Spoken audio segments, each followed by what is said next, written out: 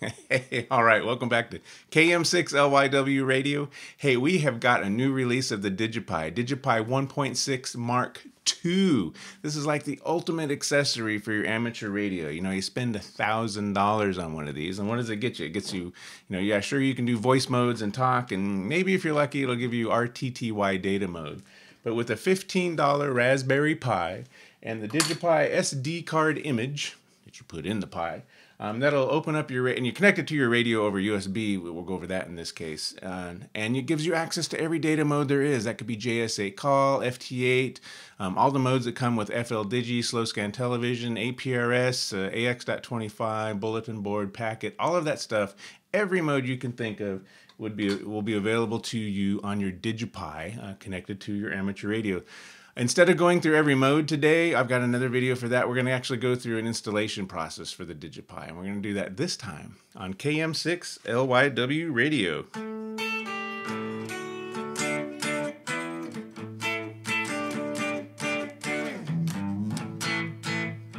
Yeah. All right, welcome back. That's right, extremely low production value here. We do our own jingles. In fact, if you recognize that jingle, go ahead and put it down in the in the comments. It wasn't perfect. Anyways, let me put the guitar away. Okay, like I said, we are going to build one of these from scratch. So the first place you want to go for this is open a web browser and go to Krager.org/DigiPi. I can't really zoom the URL in. It's Krager.org/DigiPi. I'll put it down in the description here. And this is everything you need to build the DigiPi. The image is here. And again, this is for patrons of KM6LYW Radio Video. We've got hundreds of you now. Thank you guys. All of the build instructions are here. The shopping list is here. Hardware configuration, software configuration. At a minimum, you need an amateur radio, obviously. You need a Raspberry Pi. I like to use the Pi 02 wireless. Again, this is $15. I need to come up with an SD card. I don't know, you can get those just about anywhere. Optionally, for a few more dollars, you can get one of these cool little displays, so you can see what it's doing. I think these are $12. Sometimes you got to buy them in packs of 2. Now, if you don't have a radio with a USB port on the back, we'll need to do a little more engineering. This would be like a dual bander. We'll need to use the speaker output for the data for the DigiPi and the microphone in for that. And we'll also need to implement a push-to-talk circuit. So if you have a dual bander like this, you'll need to get additionally an audio board that you can put on top of the Pi. This is an FE Pi. Bud is making these. These are actually handmade. Bud Churchward. Thank you, Bud. Or you can get a Audio Injector 0 on Amazon, and you'll need to implement a small push-to-talk circuit, and that includes a 5-cent transistor and a resistor. It's pretty simple. All of the information you need to buy those things, and there's even the wiring diagrams here if you want to build one for an old traditional dual bander. But we're not going to do any wiring here today because we have a ICOM 705 here, which has a USB port on the side. So we do all of our push-to-talk and all of our audio stuff over this USB cable. It's super duper convenient. All right, so Krager.org/DigiPi. We're going to go to the top. We're going to click on download. And I'm going to download it to the temp directory. not going to make you endure the download. I've already got it here. Now that we have the DigiPi in a zip file, we can it depends on your operating system and how you unzip this. So for Linux, I know we weren't going to do any command line stuff.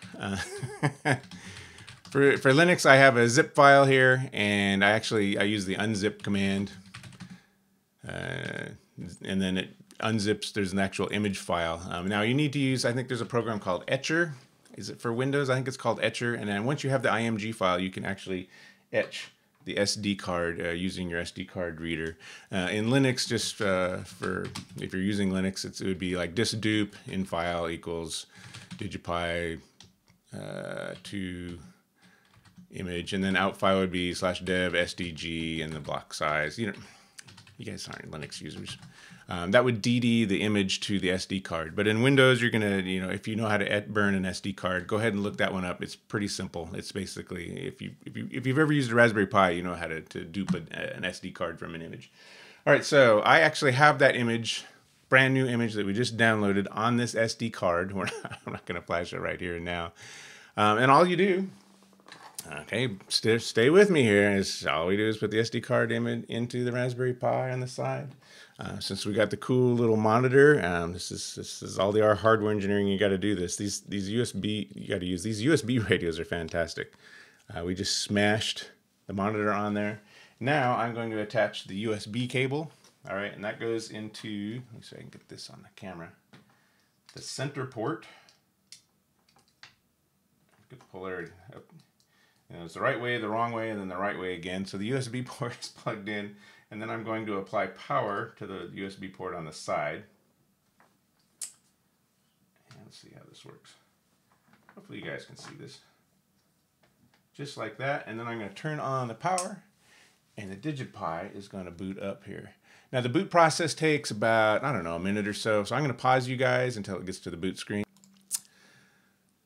All right, I've unpaused you. This is the boot screen. We see we're at 1.6.2, and it just immediately goes into a TNC mode, like for APRS or AX.25 does that automatically.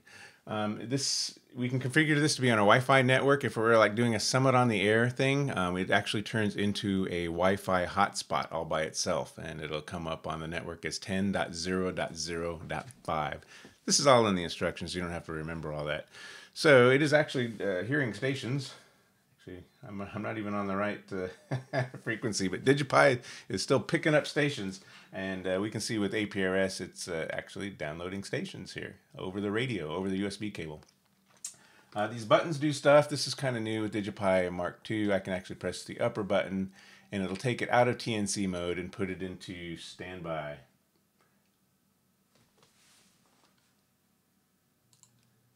And when we put it into standby mode, you'll notice it shows an IP address here. And since we haven't configured the Wi-Fi yet, it's on 10.0.0.5. I don't know if I can make that any less blurry, but that's its IP address. So what we want to do is configure it for our home network. Let's get it on, open our tablet. Remember I said we can do everything using our tablets or Wi-Fi devices. So that's exactly what we're going to do. I've got a tablet here, and I am going to go into the Wi-Fi settings, and you can do this on your mobile phone too, and just kind of hold down the Wi-Fi button. We're going to sit here and wait. Well, eventually we'll see a hotspot called DigiPi, okay? And I'm going to connect to that hotspot over Wi-Fi. You guys are cell phone pros probably. I don't really use cell phones that much. I do like this tablet though. So we are now connected to the DigiPi. Now in the field, and when you first boot it, it's always going to be at an address of 10.0.0.5, okay? And if we go there, we see the DigiPi homepage, which shows us all the services that we can run on the DigiPi. I want you to go down here and click on Wi-Fi at the very bottom. And then this is just like setting up Wi-Fi in any other network. Initially in the field, the Wi-Fi password is ABCDEFGHIJ, lowercase, literally. That's what the Wi-Fi password is. So that's what we just used to connect just now. But I'm going to connect it up to my home network. My SSID ID is XXX, and let me get I just see if I can type this right. Let's see if we got it. Now you know my Wi-Fi home address or password. I'm going to hit submit here, and it says Wi-Fi credentials updated, and I'm going to go ahead and reboot this DigiPi. I'm not going to make you endure that process either, but I click on reboot, and when it reboots, it'll come up on my home network and be a host name called http://digipi, and we're going to go there and operate the DigiPi. We'll configure it. All right, so I'm going to pause you guys while this guy is rebooting. Let's see if we can get you down here nice and close. DigiPi is rebooting. This will take about a minute on a Raspberry Pi 02 wireless. All right, I paused you guys for about a minute. That's what it takes to reboot one of these. There's a lot of services that run on these. In fact, I could probably work on the boot time, make that even less, because this is a pretty slim device here. So it's back into TNC mode by default, and it's still talking on our APRS frequency. So this DigiPi still isn't really configured yet. The only thing we did was got it on our Wi-Fi home network. In fact, when I press the TNC button here, it should show a new address of my Wi-Fi home network, and it does, 192.168.118. Most home routers will find it by the name of DigiPi, so I'm going to minimize my tablet. It's kind of cool to be able to run your Android tablet there. So just go to DigiPi, spell it correctly, and then put a slash on there, so it's then become a search. Takes a second to load the page, but this is the management interface for the DigiPi. So you can turn on, off, and on all of the different data modes here, and you can display them all, on your tablet device over Wi-Fi or Bluetooth. So now that we've done Wi-Fi, you'll notice down here there's a link called Initialize, and it's in a fancy color here. It's in green, and it says required in a very stern warning. Enter your call sign and other localization information. So we're going to click on Initialize, and this is where you kind of make DigiPi yours. This is where you put your info. So I want you to put your call sign in here, your WinLink password. I'm not going to give that one away. Your APRS password, everyone knows that. Let's go ahead and put your grid square in there. Your latitude. This is new with DigiPi. It's a new format. It's much easier to do. So in my case, it would be 38.9119 north. And my longitude is going to be something like this. You notice all of the values are cached in my browser. And your node password, this is like for your bulletin board system, because you're going to be the administrator of your bulletin board. So just put in whatever you want here. I don't know. I'm just putting in test 11.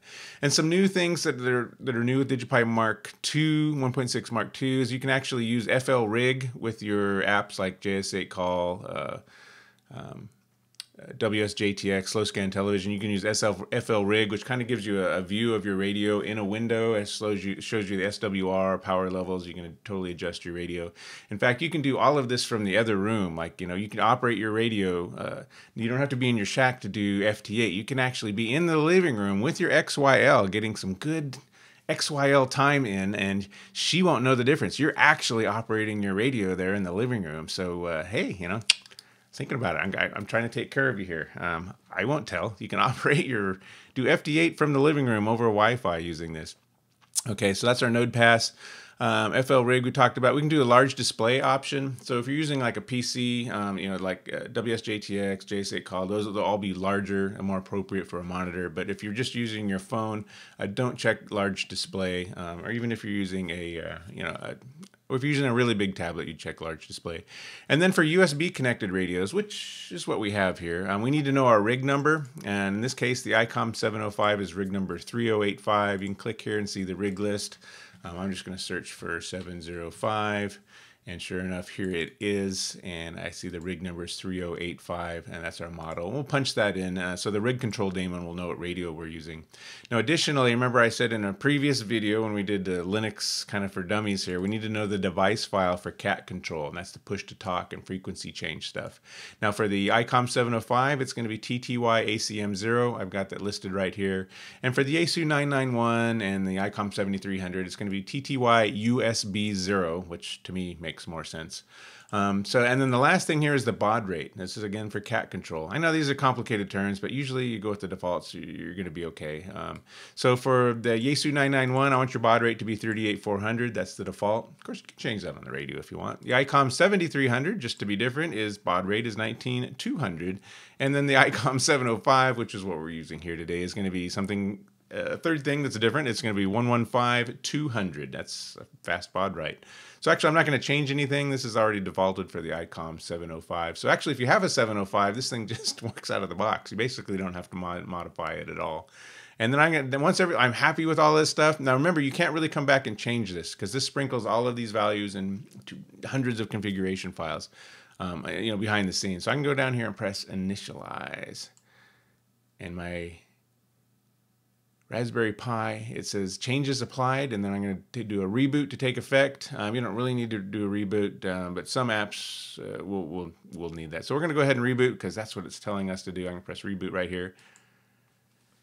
And we'll see the DigiPi is now, it should go into reboot mode. And it says restarting device. DigiPi will be available, and then it shows you the IP address it got. That's still showing in standby. So the DigiPi is in fact rebooting. I'm going to pause you guys because I don't want you to have to endure a reboot. But again, this is about 60 seconds. All right, we have rebooted. Our DigiPi is now localized. That means, or initialized. That means it has all of our personal information in it. So we can start using those apps, and those apps will have our call sign in them. And the radio is properly configured. DigiPi knows that we're talking to an ICOM 705 now because we filled out this form. So at this point, we can actually click on the word DigiPi up here. It'll take us to the DigiPi service homepage, and it's already in TNC mode, so we can actually start using this. So if you're into APRS, which is what we're doing here, on 14439, and I actually have the correct antenna plugged in this time, go ahead and pull up your Wi-Fi device, and this is where we can just start doing cool stuff. Let me minimize this. So like if you want to run APRS Droid, we can connect to the DigiPi either over Bluetooth or over networking. So go into preferences, connection preferences. What do we want to do? So we want to do connection type is going to be TCP/IP. You could use Bluetooth serial port protocol, which is pretty cool. See another video for how to pair your phone with this. And then the server is going to be DigiPi :8001. Okay, that's where the DigiPi is listening for a KISS TNC device. And I think that's all you need to know. So now we can go back and go back again, and let's just say start tracking. And we should be connecting. It says connecting to DigiPi 8001 on port 8001. It might take a minute. And we are connected. It looks like. It usually says connected, but we are actually receiving packets. So we got the K6FGA, G-Town just made a transmission here. We can actually send our own position. So APRS Droid will use the GPS coordinates on your phone. So let me just do send a quick beacon here.